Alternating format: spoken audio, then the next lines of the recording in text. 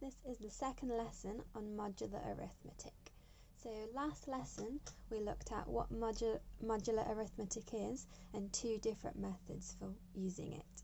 So today we're going to apply it, and we're going to apply it to something called the Fibonacci numbers.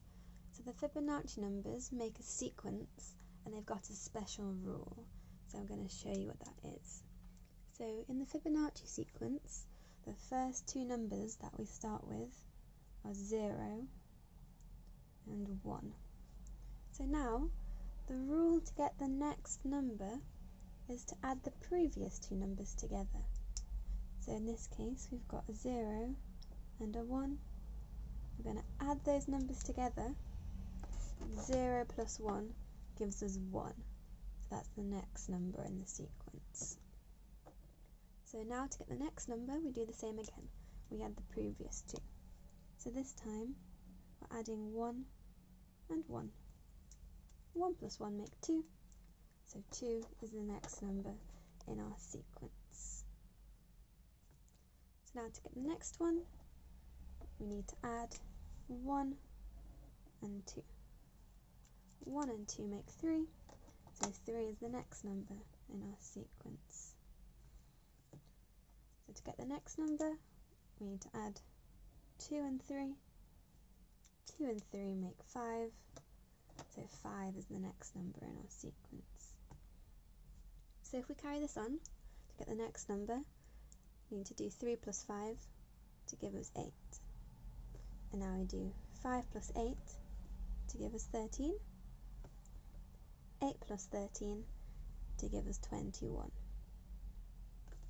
So the rule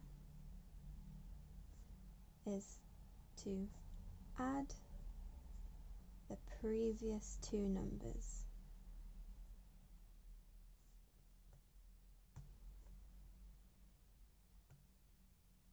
So I'd like you to now to pause the video and see if you can write the next four numbers in the Fibonacci sequence. So remember, add the previous two to get the next one. So pause the video now and have a go at doing that. Cool. So let's have a look at the next four numbers then. So to get the next one we do 13 plus 21 to get 34, 21 plus 34 to get 55, 34 plus 55 to get 89, and 55 plus 89 to get 144. So you can keep doing this and this sequence will actually go on forever and ever because we can always keep adding the previous two numbers. So now that we've looked at the Fibonacci numbers, we're going to see what happens when we do some modular arithmetic with the Fibonacci numbers. So we're going to do a bit of an investigation on that. So all of this is explained on the worksheet, but I'm going to go through and do an example to start with so you know exactly what you need to do. So we're going to take the Fibonacci numbers, the ones that we've just worked out. I'm going to put them in a column in our table. So I've just done 0 to 21, but you can make your table bigger. And then what we're going to do, we're going to pick some numbers. So to start with, I've picked 2 and 3. And we're going to do the Fibonacci numbers modulo these numbers. So if you remember, there's two ways to do that. We can use the clock method or we can use the division method. So if you're not quite sure about how to do that, you can go back to the first video and get a recap. So the first thing we're going to do is fill in some numbers in this table. So I'm just going to do a few examples. So for example, if we're looking at 3 modulo 2. So I'm going to use a division method. So that means we're looking for the remainder when we divide 3 by 2. So that remainder there is going to be 1. So let's do another example. For 21 modulo 2, we're looking for the remainder when we divide 21 by 2. So that remainder there is also going to be 1.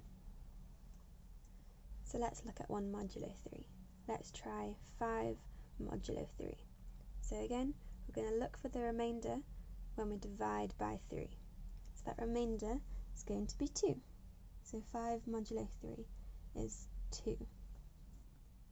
So you're going to have a go at doing this and then you're going to see if you can find some patterns and answer some more questions about this. So it's going to be quite fun and interesting. So the worksheet will be on Google Classroom, and just work through that. So have fun!